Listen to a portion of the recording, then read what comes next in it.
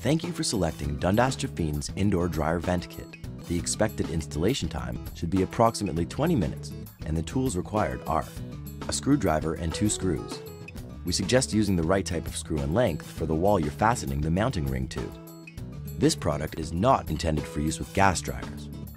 This indoor dryer vent reservoir can also be placed next to the dryer, but be sure it's accessible and on a stable surface. If using the mounting ring, attach it to the wall by first locating a stud behind the drywall or directly to drywall using drywall plugs and screws. Wall mounting fasteners are not included with this kit.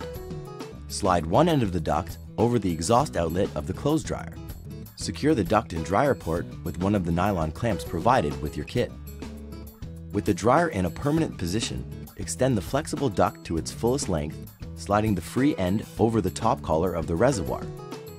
Use the second clamp to fasten the duct on top of the collar of the reservoir. Ensuring the length of duct allows you to place the reservoir in its intended position.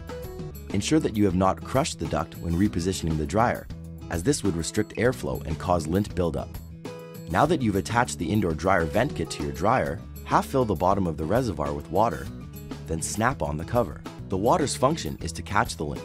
Therefore, empty and replace water after every use, as lint will accumulate and water may evaporate from the warm air expelled by the dryer.